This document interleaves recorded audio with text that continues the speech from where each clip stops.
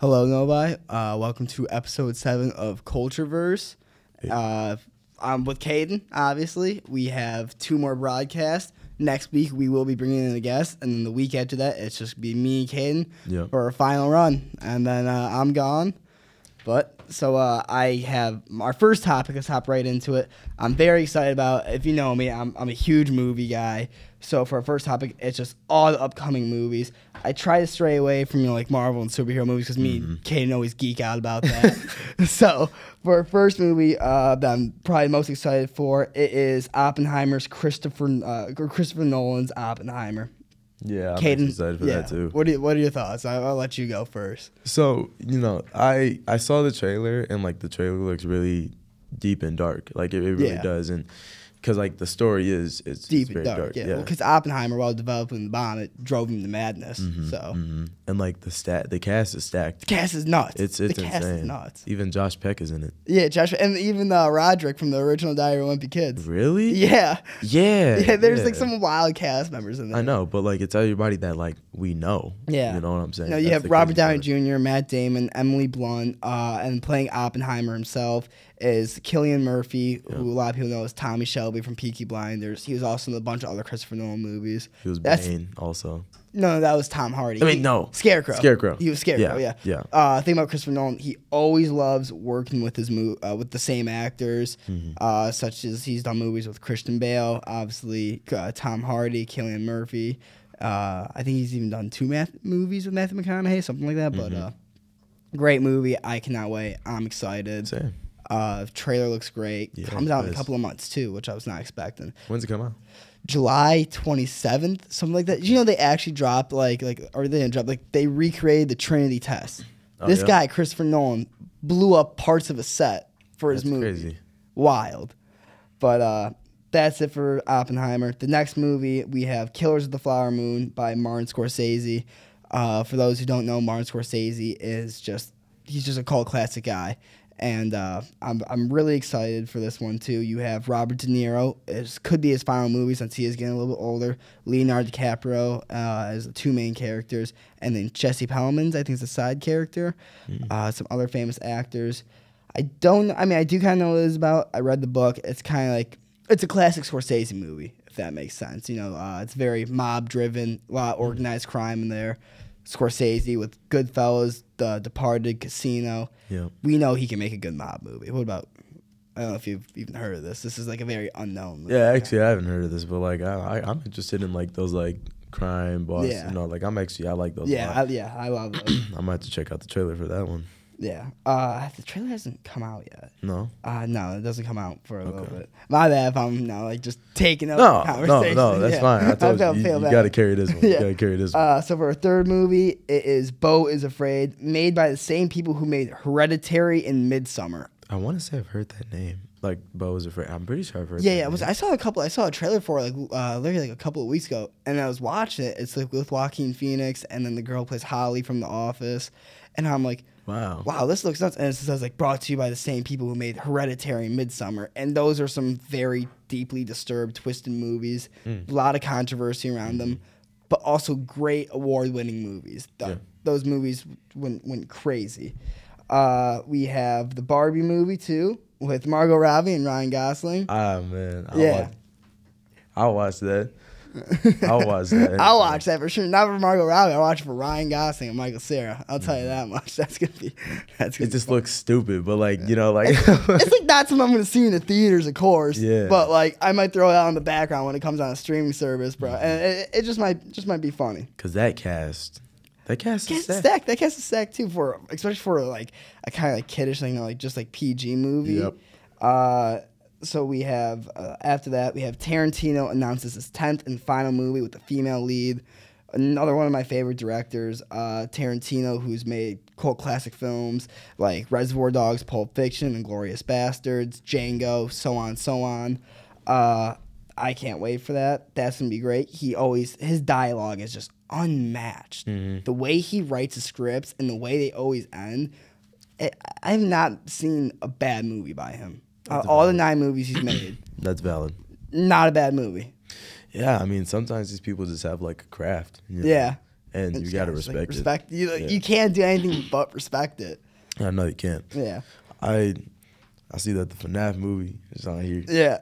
I'm gonna let you take that one. I'm gonna let you take that one. You know, I love Five Nights at Freddy's lore. I used to play the game under like my bed covers late at night when I was like in 2nd grade. I was a unit, bro. Yeah. So I was the same thing, but dude, that game terrified me. Man, it was especially scary. The 4th one. I was just about to say the 4th one. You run over to that door. You as soon as you open up, flashlight. Oh man, it's terrible. You hear the breathing. You're like, is somebody breathing? I can't. You flash your flashlight, and then they come at you. Yeah, and you're like, ah! Scary. You're like, I literally, because I remember they put it on. They put all 4, 5 actually. Yeah, 5 mobile games. Yeah, they're all mobile games. Yeah, and they put them on Xbox a couple years back. Really? Yep. I tried playing it. Couldn't do it. I couldn't do it. I got so scared in the 4th one, bro. The 4th one is my favorite. Yeah, the 4th one is. I feel like the one I replayed the most was the 2nd one. Yeah, I did replay. Yeah, I replayed the 2nd one, but if we're going with favorites, I am gonna have to go with the 4th one because also like the story in that is also really really good because you get to see the bite of 83 or 87. Mm-hmm. I forgot which one. Same thing. 3 gets a lot of hate because 3 was very different from the first 2. Yeah, it was. But the story for that was like all about like the main villain like William Afton and how he became basically like the purple guy. Yeah. And how he got locked into the Springtrap suit and everything. Mm-hmm. That had a great story to it, but a lot of hate. Feel bad, but still just a great game. And Scott Cawthon, I think that's how you say his last name. He paved the way for indie horror games. Yeah. Yeah, because a lot of games try to replicate that and copy that. Yeah, they do. And yeah. Yeah, 100%. I think Five Nights at Freddy's is probably one of the cornerstones for horror games. Yeah. Oh, yeah. 100%. Especially in our generation. Yeah, especially in our generation. Everybody knew about Five Nights at Freddy's. Mm-hmm. Even if you didn't play it, you've heard that name. Yeah, like Five Nights at Freddy's. Like, oh yeah, I never played it, but like I've heard about it. Yeah, exactly. Insane. So we have the movie starring Matthew Lillard. I think that's his last name. Yes. He was one of the main villains in the first Scream movie. He was Shaggy. He was. That's how he was Shaggy. That's when we first probably saw him. It was Scooby Doo. Yeah, because first time I saw him was Scooby. Yeah, Scooby. He played Shaggy. I only know him from Scream after that. Same. I like him though. I do too. Yeah. I've never seen like him in anything else, so I guess he is kind of more like an unknown actor. Mm-hmm. I've seen clips of some other stuff, and it's pretty interesting. Yeah, where he has like blue hair or something, like in a movie. Don't know what the movie's called, but I don't know. I like him. Yeah. He's a goofy, funny guy, but I feel like he could really play William Afton as the main villain, the creator of the Five Nights at Freddy's. Yeah, he could play a serious guy. Yeah, and then I forgot the other guy's name who's playing. I forgot the character he's playing, but this guy who plays PETA in Hunger Games. I forgot his name, but I know exactly what you're talking about. Yeah, but he's going to be in 2. It seems like those 2 are the leads for that movie. So, yeah, that's it for our first topic. We have all those movies coming up. Anything else you want to say?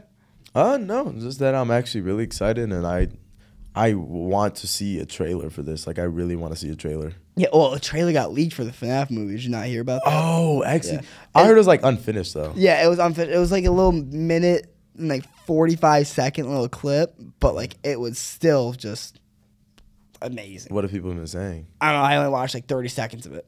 I couldn't watch it. I couldn't watch them, but people were like, "Oh, now like this kind of confirms how our hopes are high." I think the only problem people have are how the animatronics look, but it's like you can't really be judging it from a trailer that got leaked. Like it's not even stuff like fully finished project. Like not everything's fully CGI'd in, and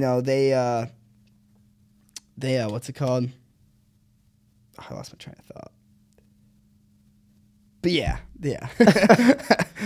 But no, I don't know why they're trying to judge it off that because like it's not even finished and it was leaked. Like I don't know what people like expected. You know what I'm saying? That's kind of like the issue. Yeah. That people like for example, we'll actually talk about that in the third topic. But since it's unfinished, you shouldn't use any. You should take everything you see on there with a grain of salt. Like because since it's not done, it's kind of just like. You shouldn't really expect too much from an unfinished leak. That's the biggest thing. It was leaked. It's not even officially out. You know what I'm saying? So, people need to chill out. I know exactly what you're saying. All right, so topic 2, I'm going to let you carry that. All right, so for topic 2, I know we try to stay away from Marvel, but as they just keep crawling back because obviously it's a lot. It's a big franchise. It's a very big franchise, and there's a lot to talk about every time. And Guardians of the Galaxy, I haven't seen it yet. Have you seen it yet? No, I haven't, but I've been hearing tremendous things. I've been hearing tremendous things about it. Obviously with Will Poulter's, I think that's how you say it. I have no clue, but I heard he has a tremendous performance in it as Adam Warlock. A lot of people have been calling it. I lost my train of thought again. Adam Warlock. Okay. Oh yeah, a lot of people have just been calling it like a classic Marvel movie. Like it's like a refresh of what Marvel used to be, and yeah, it's like a refresh of what Marvel used to be. People are loving it. Apparently, there's like a very sad part in it, so I think a character may die. I've heard there were a few sad parts. I don't know who, but dies. My guess has always been like based on the trailer. Obviously, don't say it. I'm telling you, bro. Based on the trailer looks like it focuses a lot on Rocket. Okay, I feel like he's gonna bite the dust, but I also feel like Drax is too because of the way Mantis was reacting in one of the trailers. Like, obviously, here's the thing with Mantis. It's either she felt she touched, she touched someone else and felt their pain, or Drax died because they were always the closest. Yeah, that's what I was always thinking. Like the way she reacted, I was like, wow, she's not happy. Like she's really, really torn apart about it. Plus, never seen like any of these characters like that other than when Groot died and then he came back. Yeah. So, but what was another thing? But obviously James Gunn is getting a lot of praise for this. People are calling this is I've been seeing memes like on TikTok, Instagram. People are calling this the best Marvel movie since Spider-Man No Way Home. Really? That's how it's living up to the hype of Spider-Man No Way Home. It just looks fantastic. I'm not gonna lie. This is like the first Marvel movie I'm actually giddy to go see. Yeah. I actually heard people have been saying it's better than Endgame. I know. Wow. That's a crazy statement. That's a crazy thing to compare to. That's what I'm saying. Everyone was crazy because Endgame was because when you saw Infinity War and then you walked out of that theater and you're like, oh my God, Thanos just killed half the population of the entire universe. Ended it there. What's next? And you had to wait an entire year for it to to see what happens next. Yep. And obviously after Endgame, kind of went down. Yeah. No Way Home was good, but so that just kind of begs the question. Is Marvel coming back? I think, to be honest, if you ask me, I think it was just the touch of James Gunn. That's what I think. Yeah. That's honestly what I'm thinking. Because, this guy's killing it right now. He's killing it. He's just killing it, dude. But, I agree, Plus, this is the last movie I think he's signed on to direct for Marvel. Yeah, it is. And this is the last Guardians of the Galaxy. It is. And it's definitely the touch of James Gunn. Because, okay, here's the thing. Now, James Gunn's work in this one could be a path for other directors to understand what they want to do, kind of. So maybe if you want to think about it in that aspect, but we'll have to see what's coming next for Marvel. To be honest, I couldn't even tell you, man. Whenever something drops from Marvel, I hear about it, and then I hear the results, and if I really want to see it, I'll go see it. But I really have no clue. The Marvels, I think. Yeah, we talked. Ooh, excuse me, podcast. But like we said, we talked about Marvels. Mm-hmm. I'm not really feeling that. I'm not either. Yeah, I could care less for Marvel. But that's next. So I feel like... So back on the downhill. Yeah, probably, to be honest. Yeah. Which I kind of hate to say for Marvel because that's something we grew up on. I remember in third grade going to see The Winter Soldier and then, how great that movie was and then how Marvel just kept on building up from that. That's when all the stories started to get more interlinked was Winter Soldier and then Civil War happened. And it's just so sad to see where they're at now, to be honest. Yeah. Yeah, it does really suck. It's I just don't have any more hope for Marvel. I don't either. I want to have that hope. Yeah. Because, we all love Marvel. Superheroes are like really, really good. But it's just it hasn't been looking too hot. It has not been looking too hot, and I honestly don't think it will be for a while. I don't think it's going to be start picking up to maybe like 2-3 games before the next movies before the Avengers, because they got to set up Kang. Yeah. Oh yeah, speaking of Kang, his trial is actually happening right now. Is it actually? Yeah, as it goes, it starts on like May 6th or May 7th, something like that, and it goes to whenever it ends. So. Oh. I mean, I guess good luck, but like, come on, man. Yeah, it's not looking good for Jonathan Majors either, which kind of sucks. So we might be getting a new Kang. To be honest, I can't see anybody else playing him though, which sucks. I'm fine with John Boyega when he has his like goatee. He was in Force Awakens, but. Because I was seeing pictures. Oh yeah, he played Finn. Yeah. Okay. Yeah. I was interested. I was like, okay, I could see. Yeah, I could say because he kind of looks like Jonathan Majors a little bit. Yeah, that's what I'm saying. He kind of does, just like not as like big. Yeah. Like, no, I was seeing like fan cast. People want Giancarlo Espinosa, the guy who plays Gus from Breaking Bad, to play Kang. I'm like, bro, he's a good villain, but he's a good villain, but like you can't be like, oh yeah, like like a villain role of obviously like African American descent or just like of like any like damn, what's the word? I forgot. But you just can't be putting him in like that. No, he's a great villain. Don't get me wrong. I could see him more as a Doctor Doom, but not as a Kang at all. After the Marvels is, I think, Captain America: New World Order. I have hope for that. I want to see that because the plot kind of is supposed to be like he's gonna be finding new Avengers. Yeah. His whole thing. Like a new Avengers team. So I'm interested in that. And like I like him as Captain America. Yeah, same. Yeah. I said he was getting a lot of hate. It's Papa Doc, dude, from 8 Mile. Yeah, it's also that people are so stuck on like, oh, he's not Captain America. Steve Rogers will always be Captain America. It's like that's over. His arc is over, man. His story's over. You gotta pass the torch. Yeah, no, because he's been. You gotta think of Chris Evans too. Poor guy probably wants to take a break and play other roles than just Captain America for the rest of his life. Yeah. He's been doing that for the last decade. Don't get me wrong. He's cashed it out. He's made bank. He's made great movies. Oh, yeah. He's made a name for himself. Most importantly, 100%. Now he can really focus on his career, what he wants to do, passion projects, other projects he just wants to get in. So I salute it. Good for him, to be honest. Yeah, that's what I'm saying. Like people just can't people just can't let go of a good thing. Like it's okay, it's over, man. Like just be happy it happened. Yeah. Be happy we got perfect casting at one point. I know. Yeah, that's what I'm saying. And because Sam becomes Captain America in comics. Yeah. For a very, very long time. So, this is actually very accurate. Yeah.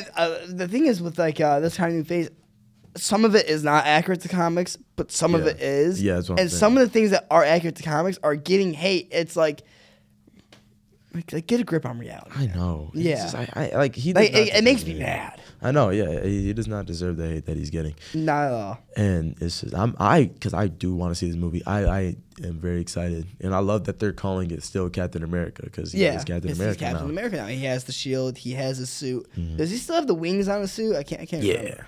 Yeah. Okay, that's going to be a deadly combo. Just imagine you're a villain or something. Or not even a villain, just some henchman.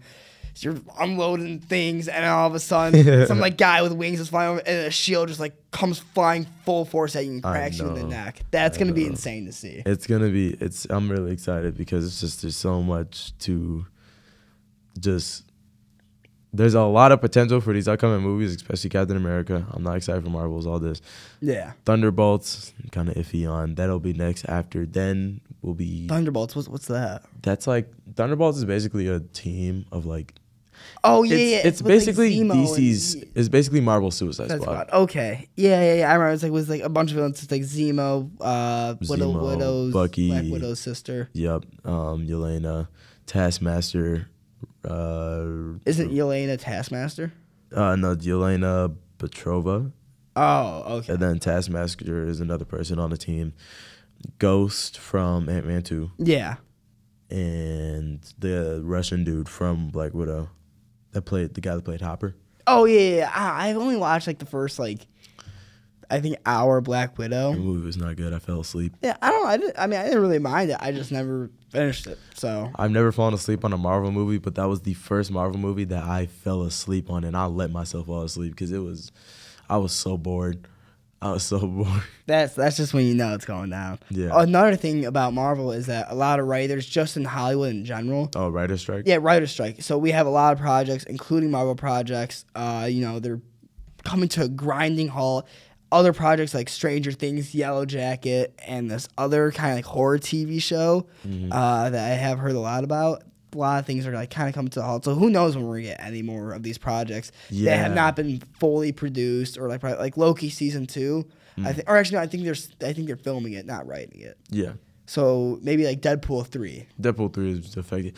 What is the writer's strike? I don't understand. I think it's just like they're mad because like I don't know, maybe they're not getting paid enough. Because you gotta think these movies and shows that they are helping write, they will go on to make hundreds of millions and only get like, I want to say like maybe even less than a percentage of that. They'll maybe get like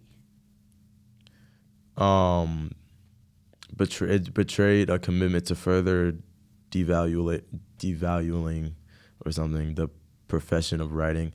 I think that they don't get enough credit or something like that. Yeah. So a lot of the Marvel projects are actually being affected by it. I know Deadpool. I saw something about Deadpool a couple days ago, like that it was affected a little bit by it. I don't remember what it was exactly, but Deadpool, the new Daredevil show, those two I know for sure are affected by the writer's strike. And then I did, like you said, Stranger Things. I know something. They did say something on that, but it's they said Ryan Reynolds can't improvise any lines during Deadpool 3 during the writing strike, and since they're not writing anything right now, especially. Oh, they're not letting him improvise? Yeah. I see it, because God knows what's going to slip from his mouth. But it's Deadpool. Yeah, that's true, too, yeah. But Ryan Reynolds, too, in general. Yeah. He always does funny with his improv. Yeah. That's like what makes Deadpool is improv, yeah. Yeah. But I wish that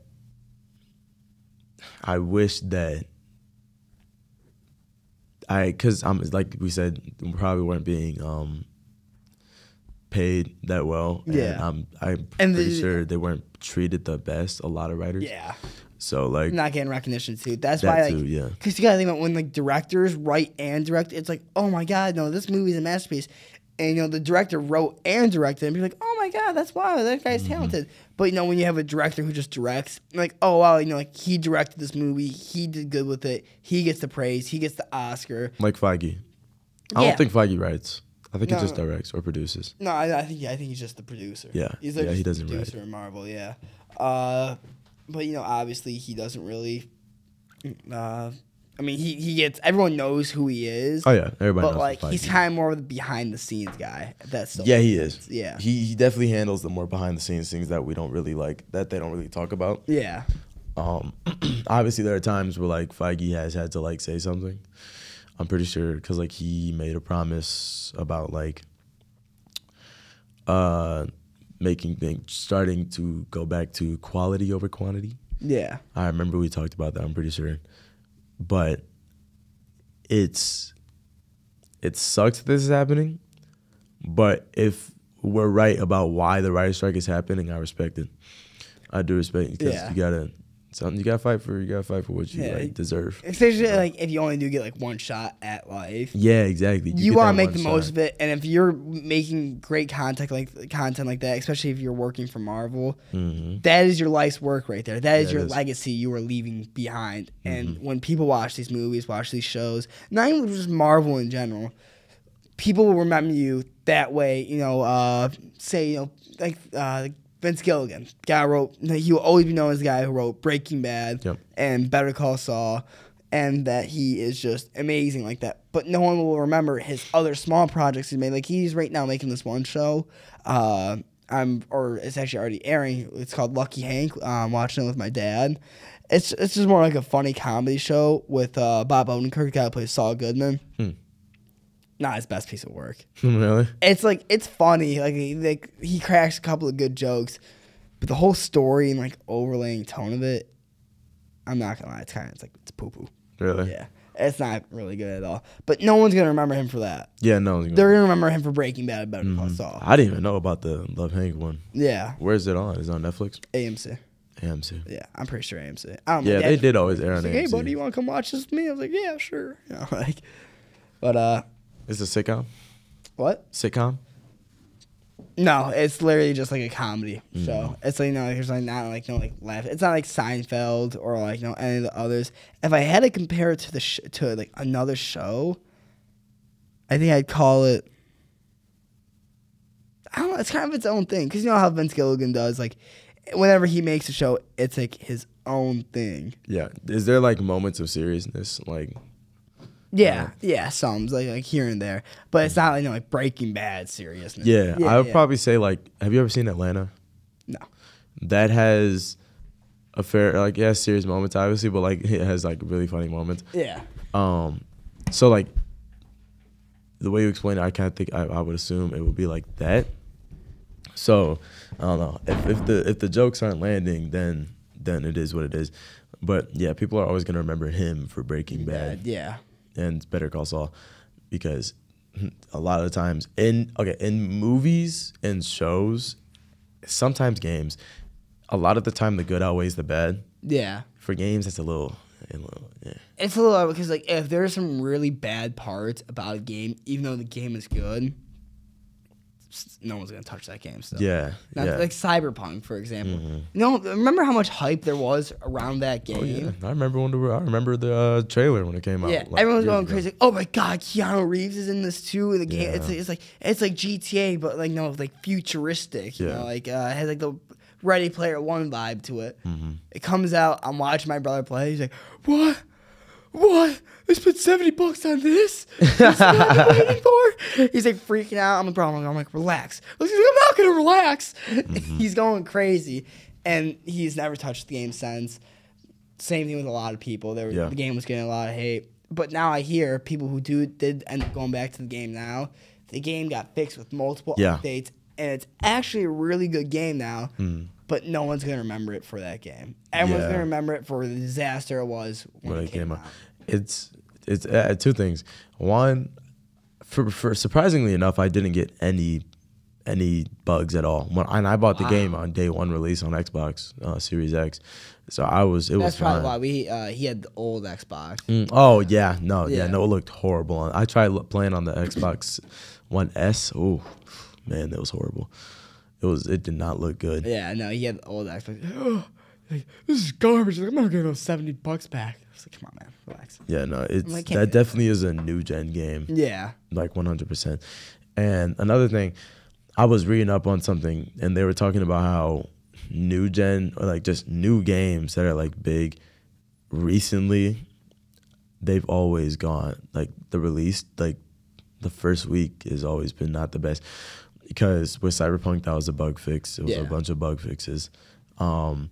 With Jedi Survivor, actually on PC, there were a lot of performance issues that I had to deal with, and that took them a couple of days to get done.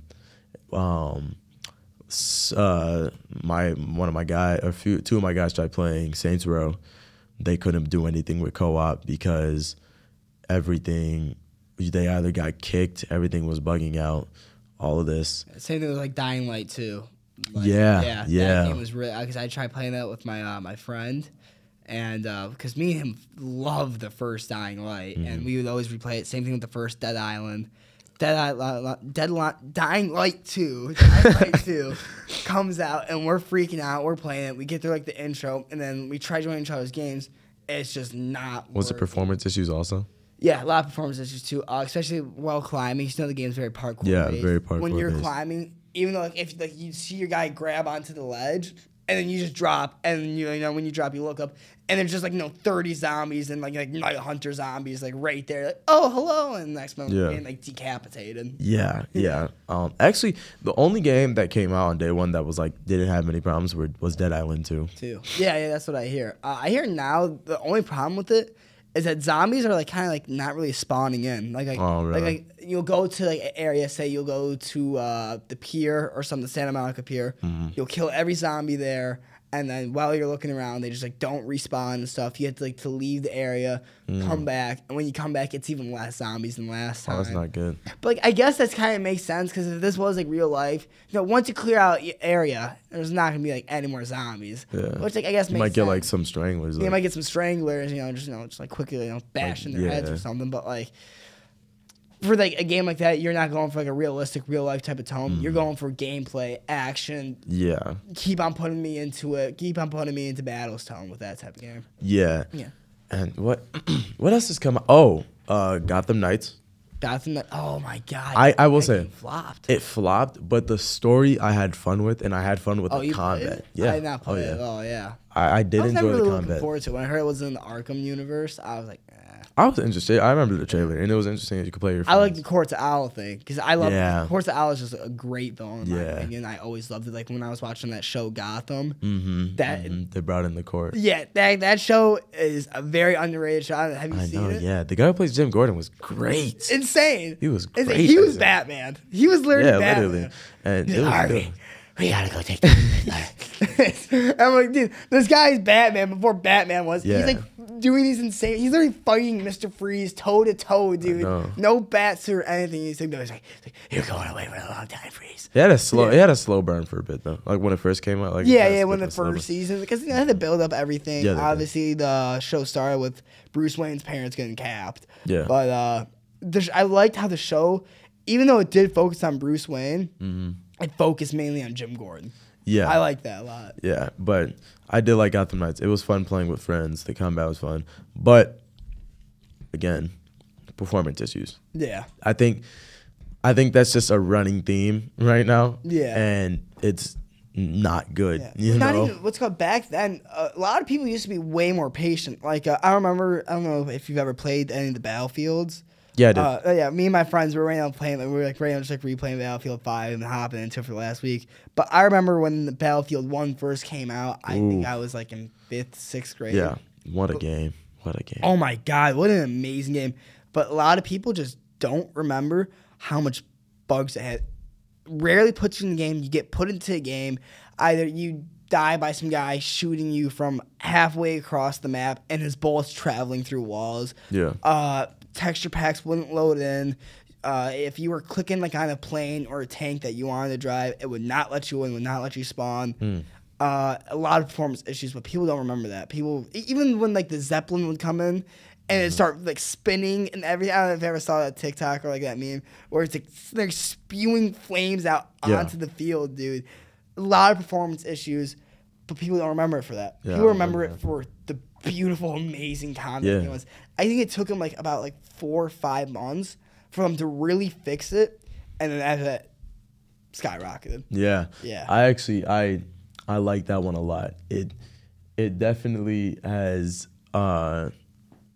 because I love how people talk about how it's a cinematic experience. Yeah. And all of this, and it really is. But I also Battlefield 5 when that came out, was it the most recent one is 5, right? No, 2042. 2042.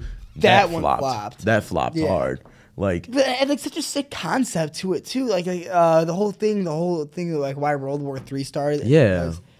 The world ran out of resources to evenly divide, and obviously countries went to war with each other. Very little allies for each country. It was every man for himself. So you were always fighting a different battle. Very futuristic tone to it.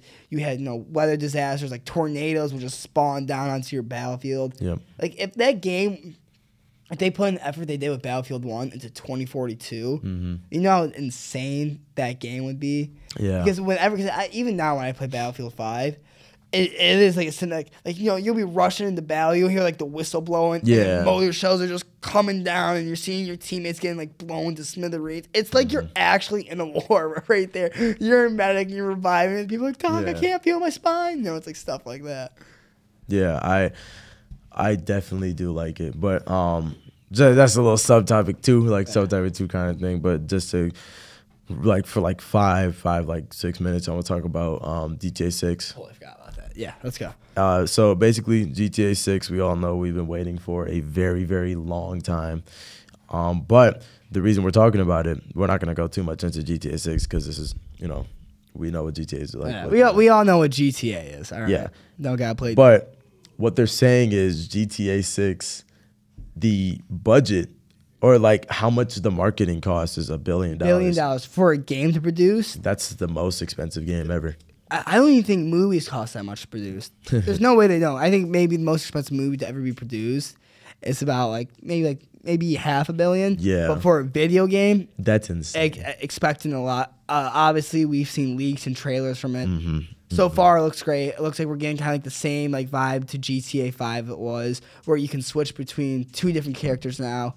And the gameplay style is going to be similar to Red Dead's, where you're going to have like a personal vehicle. You carry 2 sidearms on you, 2 main weapons. Yeah. And which I really like that about Red Dead, how you had that with your horse. Yeah. But I'm looking forward to it. I'm looking forward to it too. Like, there's a lot that you can do. The map looks nuts too. Like the leak for the map, it has a little bit of Vice City in there. Yeah, and like you have 3 cities, right?